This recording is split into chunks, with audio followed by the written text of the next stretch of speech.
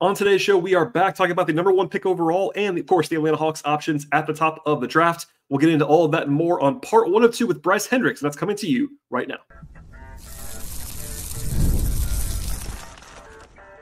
You are Locked On Hawks, your daily Atlanta Hawks podcast.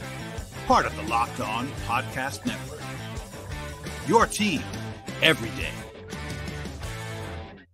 Hello, friends. Welcome to episode 1725 Locked On Hawks podcast. I am your host, Brad Rowland, coming to you on a Tuesday evening into Wednesday. And today's show is brought to you by the folks at FanDuel Sportsbook. If you're a new customer, get $150 in bonus bets. So any winning $5 bet, and the place to go is FanDuel.com/lockedon to get started. I also want to tell you at the top of the podcast, as I always would, to make us your first listen each and every day. Check us out and subscribe to Locked On Hawks anywhere you might find your podcast. That includes Spotify and Apple, as well as YouTube on the video side. And I'm joined momentarily by Bryce Hendricks of Upside Swings for an NBA draft conversation. Once again, we are about 4 weeks away as I'm recording this podcast from the NBA draft. We're getting closer and closer. And of course, the Hawks are technically on the clock right now, so plenty to get to on that. Please note this is part 1 of 2, so stay tuned after this for part 2 on your podcast feed of choice. And without any further delay, here we go with Bryce Hendricks in part 1 of 2 on the NBA draft.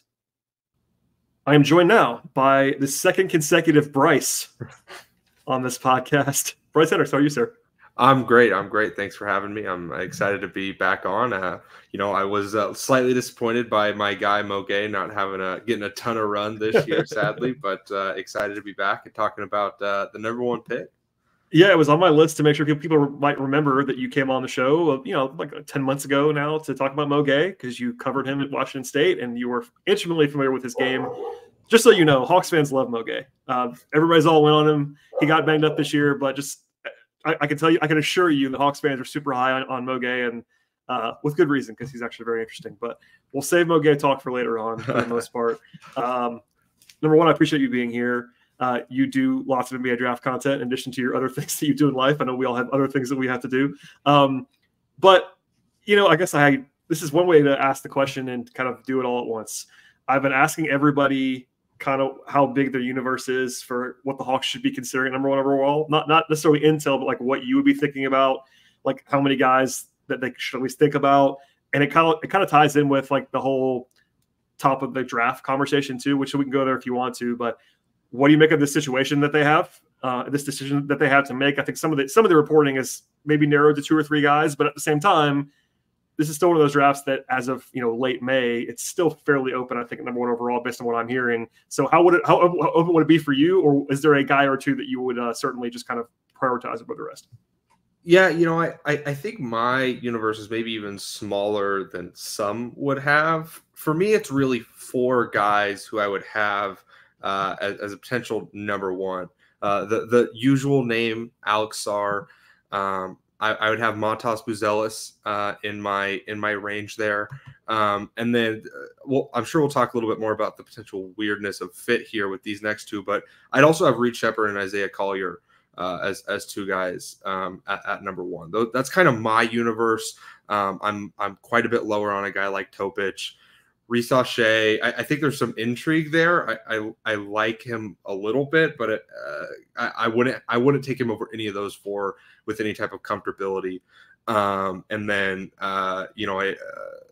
some other guys, Cody Williams, that are kind of in that area, just don't really move me enough. Those are the 4 guys who I think fit the what you would be looking for in a potential number 1, even in a draft like this, in certain ways. I actually have them in the same tier with some guys who I wouldn't actually consider at 1 just because they're older, guys like Jalen Tyson, Devin Carter. I also have kind of in like that range, that world, but because they're older and there's less like ceiling there, I wouldn't actually consider them a number 1. So those are the 4 for me right now.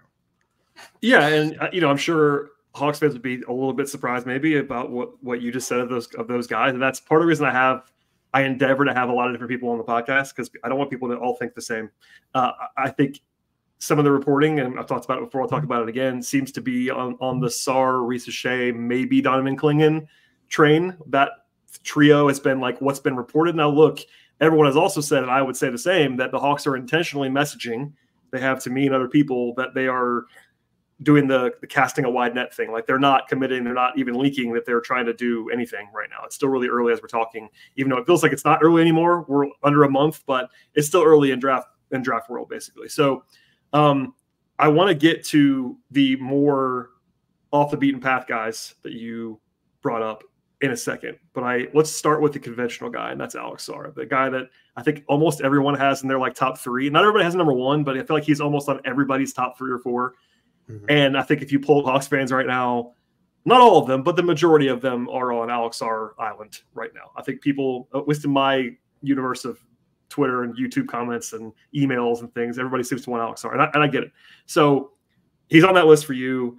What makes him appealing for you? And then we'll circle back on what might concern you, because this, as the case for all of these guys, I'm sure that you would agree. Everybody's got flaws at the top of this draft. So what do you make of what's the case in your mind for Alex Sarr at number 1? You know, Alex Sarr is the guy in this class who feels the most like a number 1 overall pick. Mm-hmm. He's 7'1". He's flashed some shot making. Being French helps at this point, honestly. If we're being honest, coming after Wemby, it's very similar to how people were selling Denny Avdia after Luka's rookie year, right? Where it's like, oh, big, European with, if you squint, you can see a similar skill set. I think the sell for Sarr is that he has a lot of the tent pole stuff you look for from a really interesting 7'1" guy. I mean, he's a real 7'1". He's huge.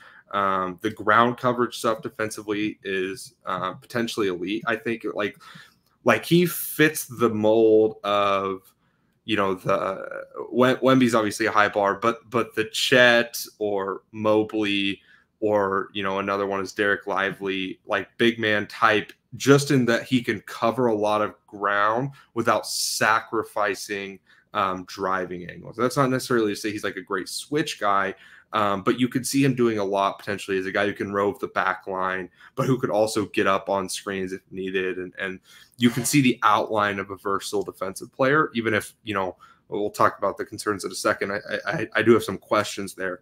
And then offensively, there's some clear craft and touch there. Even if I don't know that he's ever really been particularly effective in FIBA, in the NBL and OTE, I don't know that he's ever actually been a truly effective offensive player, but there's always been that kind of surrounding, again, like the tent pole stuff that's really interesting. I think he's probably going to make shots. I think the touch is really, really good, to be honest. And to me, that's the most important indicator of future shooting. I think he needs to fix his footwork. He needs to get, more consistent body mechanics, but that's generally just an easier thing to do. And I think the touch is there. The question will be, is he just someone who's going to stand and shoot spot up shots, or can he do some pick and pop stuff? That's the question for me, but I'm confident he can at least space the floor if your goal is to play kind of the modern 5-out stuff. He could be a dunker spot guy.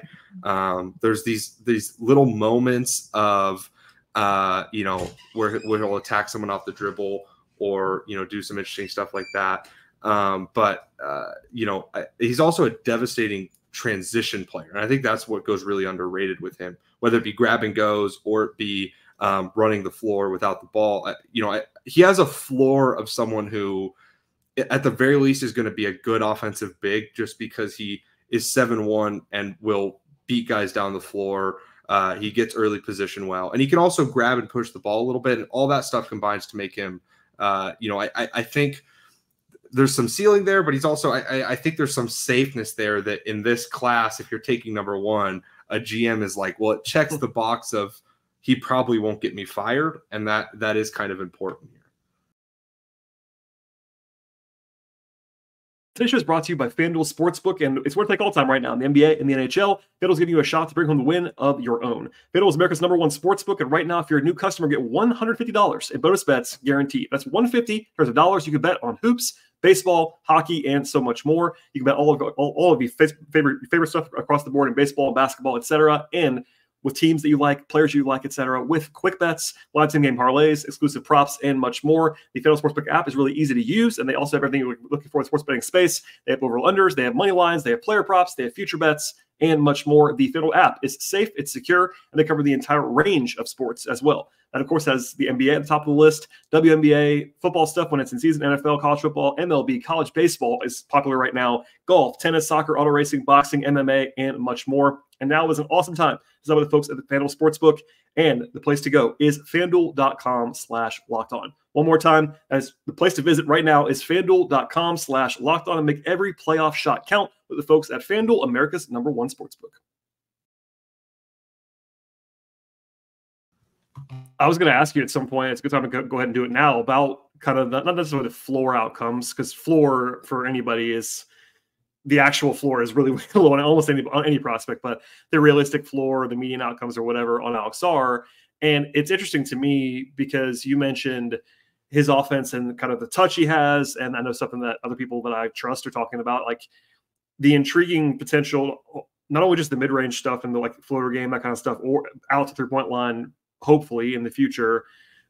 But one of the questions is, can he finish around the rim, finish through contact? He's not the most physical guy in the world right now. And the way he plays, part of that's, he's 19 playing in the pro league against adults, and that's kind of what it is. But some of the numbers around the rim are not the best for a guy with his tools, for instance. And then there's the whole question about, like, is he a center or not, which can be overblown, but also does matter. I mean, team building wise, I think you would like to know what you think of him anyway. It doesn't mean that he has to become what you think of him, but if you're drafting him as the Hawks, you probably have to have an idea in your head. Is he our 5 of the future, or is he a guy that we think might be a little bit more of a 4 or 5? That way you're going to have another 5 on the roster, if that's an option for you, which isn't a bad thing. It's just that you probably need to know that, at least have an idea about that. So convoluted way to ask it, but is there you mentioned safety, like projectability wise, what do you make of that? Because we'll talk about defense in a second, but offensively, there's that question about his interior stuff, and then defensively, like anchoring the defense versus being this all-court weapon, which, by the way, still has huge value, like you said. But, like, again, the guy you pair next to him does kind of matter. I know we're already 2 steps beyond that, but at #1 overall for a team that's already decent enough right now, it's not a rebuilding team right now. This is an interesting competition, especially for a team that's not a one-up and slate. Like, if you went to Washington, it's like, all right, who cares? Figure it out later. But in Atlanta, you kind of have to know. Yeah, and it's even more interesting when you think about Trae Young or DeJounte Murray. Probably one of those guys is going to be on this team, I would imagine. Those are fairly high volume pick and roll players. I don't think Sarr necessarily projects super high level as a pick and roll big. I actually think the best role for him is sort of as that more for like 4 or 5, whatever you want to call him, but in sort of a 2 big system, offensively and defensively. Because I think the big weakness of his game on both ends for a 7-1 guy is pick and roll stuff. I think he's a pretty bad pick and roll defender right now. And Australia is not exactly like a good pick and roll league. His best stuff defensively is when he's kind of roaming the backside and he gets to be that guy who stays at the rim while there's another big who stays in the main action. And then, offensively, I think he's at his best when he can either catch and shoot or catch and rip or do something. He does have, I think the handle's kind of real in that, like, there's some real adaptability and shift to it. He's athletic, but he's not athletic enough for a 7-1 guy to really maximize that. He doesn't extend his stride lengths well. Can't really bend to get hips. It's not an advantage creating handle, but like, if there's another big closing out on him that has to actually close out because he can make a shot, like, he can hit a move and get by that big. And that's worthwhile to me. I also think there's some stuff there with him as a dunker spot guy. He's good when he can just catch a lob from a standstill because he has a gigantic standing reach, and he can get pretty high even though it takes a little bit to load. But the reason I don't like him as a pick and roll big is because he really struggles with combining or flowing from a catch to a finish. There's almost always a pause in his movements, and that sort of has the feel of someone who is more comfortable with the ball.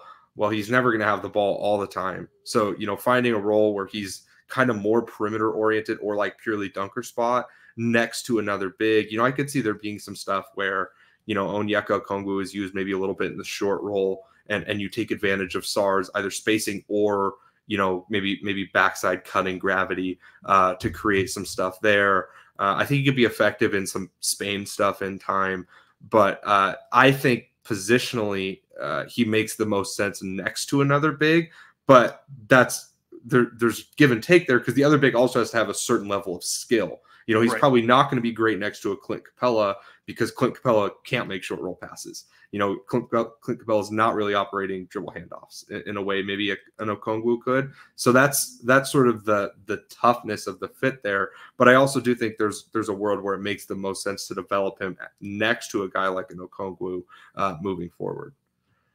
Yeah, and you know, there's a big split there. I mean, and that's the thing about it. Like, and if you're the Hawks, you got to think about what you believe that he'll be long term again.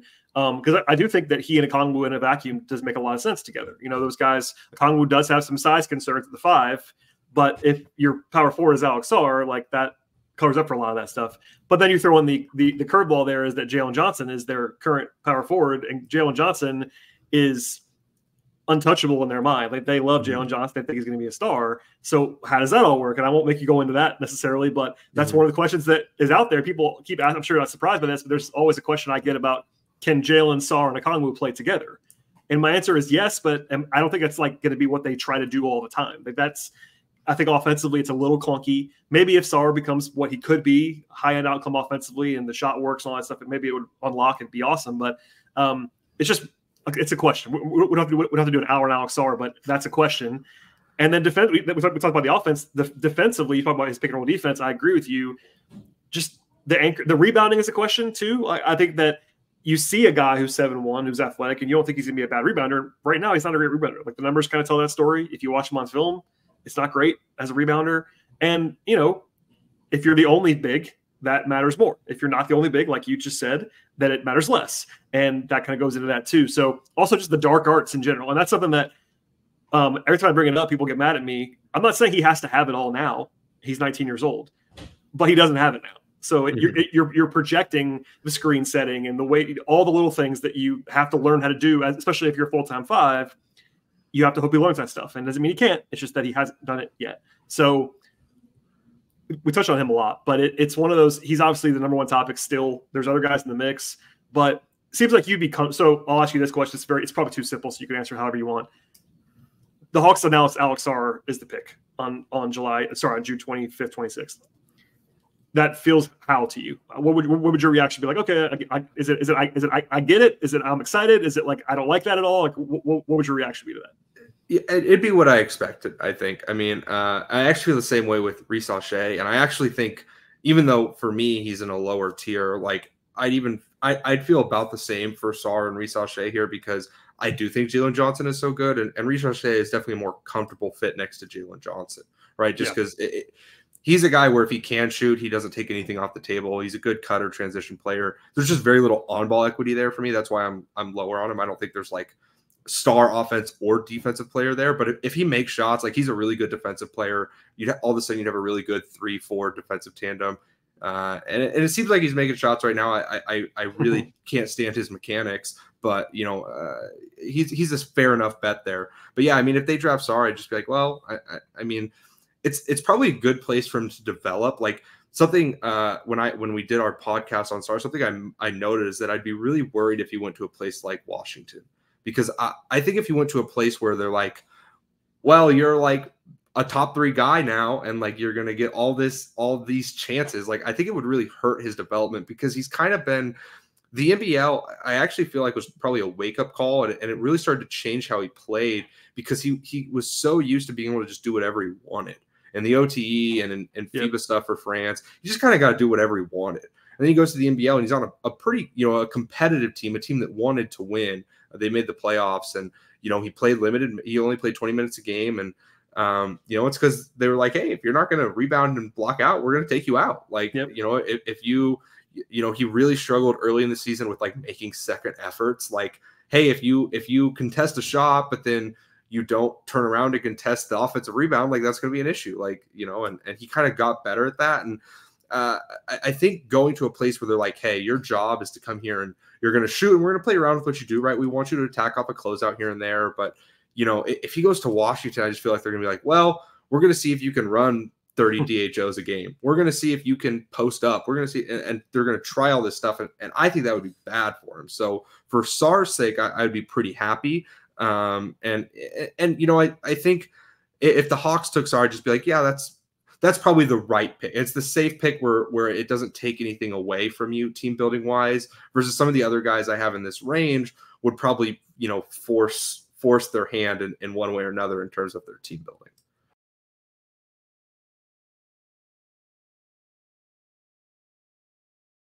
So you brought up Risacher. Let's go to him quickly here. Sounds like you're a little lower on him, which is not, you're not alone in that. There's a split on him too. Seems to be a lot of helium right now as we're talking. He's had some really good games recently. He's timing those games very well, getting a lot of coverage because he's one of the only guys playing right now, which is sometimes helpful for prospects when they're the only guy still playing in late May, especially if they play well. But I think from what I've heard, he's definitely on their board. I don't think he's in consideration. That's what I would say at number 1 overall. But he's also a guy, and you kind of touched on it, but I could see 3 years from now him being a very, very good basketball player and Hawks fans not being happy about it.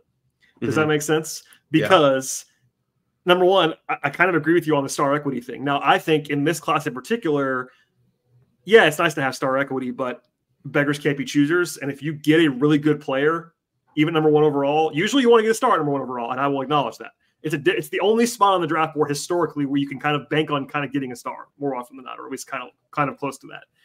Everywhere else you can't. But in this class, I feel like you kind of have to adjust down. This is me talking. And if you get a really like a top 60 player in the league who's a really good two-way forward, that'd be a pretty good outcome. Can he be that? Is number 1, and also drafting that number 1, like philosophically for you, is that a player that you would consider here? It sounds like no is your answer already based on what you said. But like, what does it look like for you as far as what he can and can't do? Yeah, actually, philosophically, I'm not against it. I just think I'm lower on the potential. If you told me Risacher is going to shoot 39% from 3 over the course of his career on like solid volume, I'd say, yep, that's a good playoff player. Yeah. Defensively, he's really good on the ball. I think there's some I don't think he's quite as explosive laterally as like OG Anunoby, but like there's a world where he's that caliber of defensive wing. Is just like a 6'8", strong, big body dude who plays really hard. I mean, there's multiple times where he's, picking up guards at half court as they, try to set a screen, where he's fighting through things. And, there's not a ton of there's a lot of little things he needs to clean up, but the NBA is really good at cleaning that stuff up. If you just have the general, the motor and the intangibles in the youth, so I think there's good stuff there. I think my worry is that he's going to be relegated to someone who just stands in the corner and is only shooting like 34% on those shots. Like that would be bad. Yeah, that would not be good. I like he's to me, he has even less creation equity than like DeAndre Hunter had coming out of Virginia. Wow. Okay, so that's let's examine that, because that was not something. Well, I should say, let me back up. Hunter is of course hitting close to home on this Hawks podcast. There were people that thought he was going to be able to do a little bit more on the ball than he ended up being able to do. So I'll say that as a prospect, but I'm sure that will also raise eyebrows because it's not necessarily a fair comparison, but because the last time the Hawks had a top 5 pick, they drafted DeAndre Hunter. That has been a comparison I've heard from Hawks fans who probably have not seen Risacher a ton. They probably just think, is this guy DeAndre Hunter? It's like in a derogatory manner is what they're asking. Yeah. And DeAndre's, by the way, just to say it out loud, DeAndre's a pretty good NBA player. He's not a great player. It is what it is. I'm sure of the question is. It's more of like a shimmer down my spine when you mentioned that. But what like compare? So you don't see the creation equity. By the way, that's one of my concerns too. Is that he might.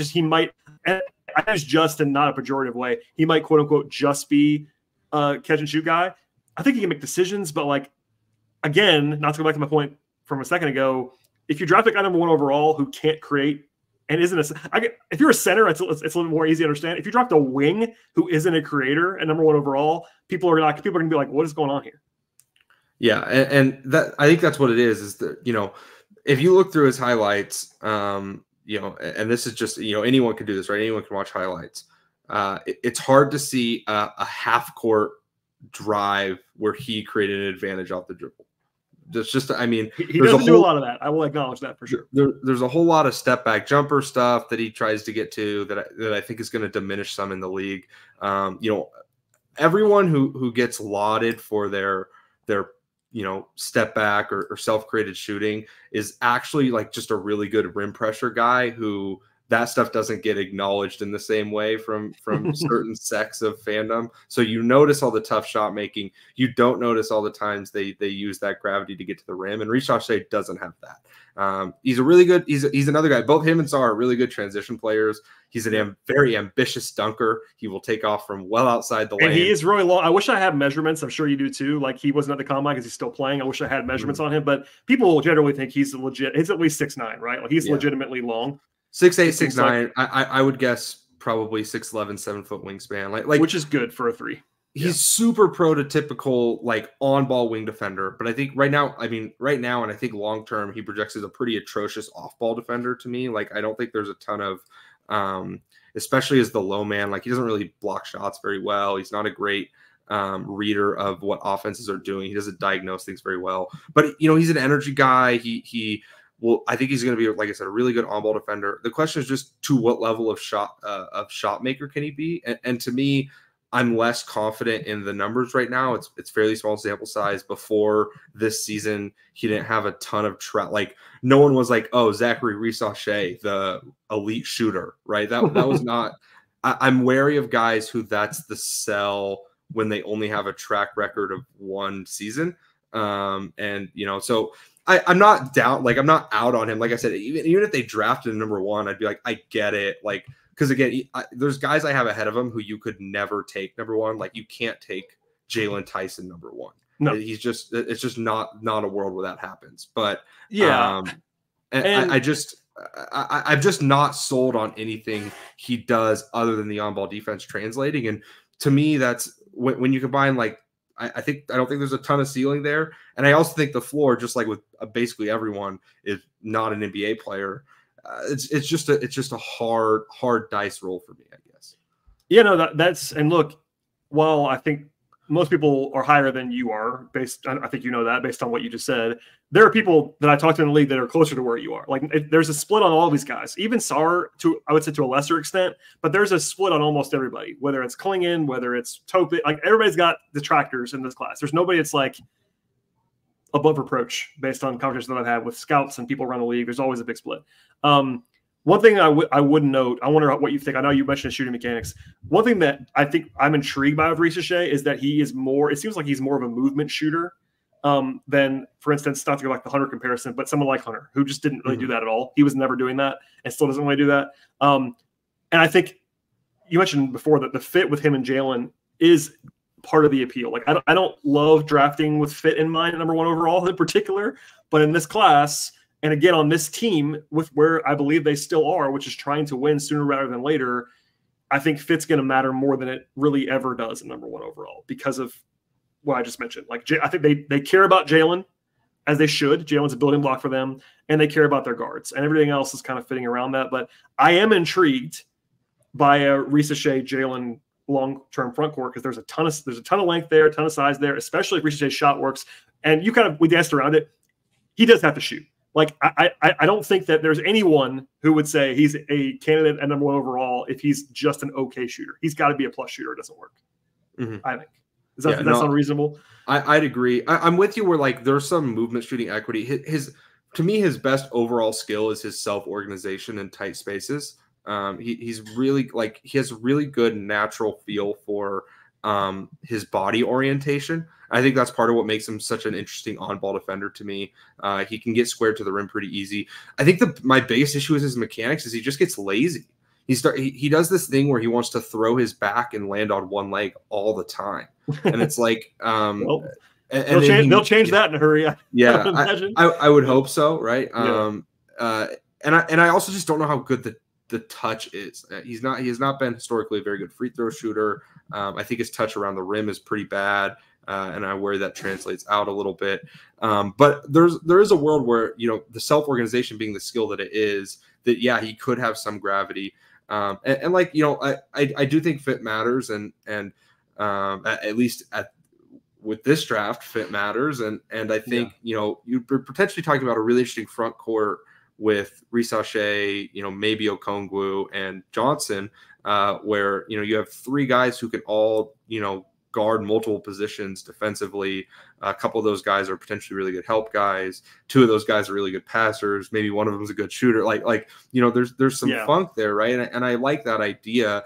I just Risacher is one of those guys who I really like in concept. The when I just talk about him on podcasts and stuff, like I'm like, oh, like he's really interesting. But every time I've watched him, and obviously he's with him still playing, I've watched quite a bit. I just keep coming away like I just don't necessarily see it. Like even guys who aren't creators, have more ability with the ball in their hands, or have more ability to bend and get a hip and drive. Like there's a world like he can't even really attack a closeout. I don't think he can make reads off the dribble. I think he's an okay passer from a standstill, and he executes offense really well. Like that's something that does stand out. Is I think he's smart. Like I think he does execute what a team wants him to do really well. But I just there's all these. There's a lot of connective tissue there that I worry doesn't work. And like I said, that's just a tough guy for me to take above someone like Sarr, who. I don't love Sarr, but there's a world Sarr is like an all defense caliber defender who can make shots, right? And that's gold in the NBA at any point in time. And Risacher doesn't quite have that, elevator pitch that really moves me, I guess. Yeah, I tend to lean. Somebody actually asked me today offline. I might do this as a mailbag question in the future, but somebody asked me 95th percentile outcome between Sarr and Risacher, who has a higher ceiling with that outcome. And it's interesting because you might, in a lot of ways you would lean to the wing, right? The NBA, you would lean to the wing because that's the way the league is going in a lot of different ways. Unless you're like this, there's a couple of incredible center fulcrums, Embiid, Jokic, etc. Or not, actually not etc. Those two guys, and maybe Wemby. But everybody else you would want is a perimeter player, right? So 95th percentile, if you could just erase all the negatives with Risacher and say, all right, what's the fully formed player versus Sarr?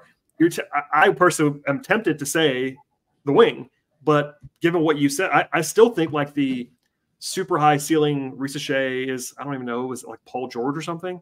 Paul George is a great player. I'm not saying he's going to get there. But that's like the most, and I'm terrible at comps, preface that right now. I'm awful with comps. But I was trying to think of somebody that's like, okay, what is the 100th percentile outcome of Zaccharie Risacher and like a player I've recognized? It's kind of like Paul George, maybe. I don't know, because Paul George couldn't dribble as a prospect.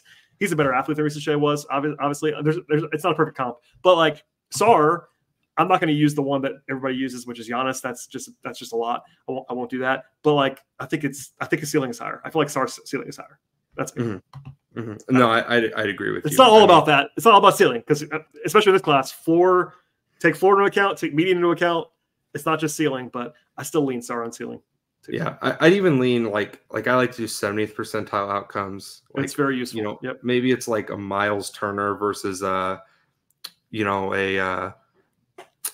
bigger, slightly better shooting PJ Tucker. I'd probably lean Miles Turner there. Well, yeah, right? Somebody one that I keep using. I can't remember who I stole it from, either Brian Schroeder or somebody that I know that's smarter than me. Of Risacher, if it again not ceiling but high end, like a Trey Murphy.